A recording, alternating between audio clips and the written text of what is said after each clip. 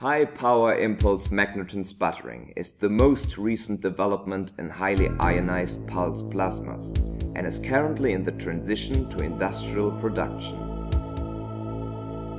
While conventional DC sputtering uses a constant power level, with HiPIMs the power is delivered in short pulses, with peak power levels some orders of magnitude higher, but with comparable average power.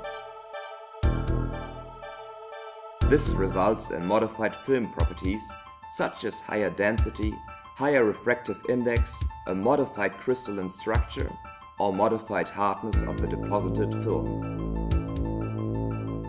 For complex surfaces, significant improvements can be achieved in covering surfaces, which are not parallel to the sputtering target.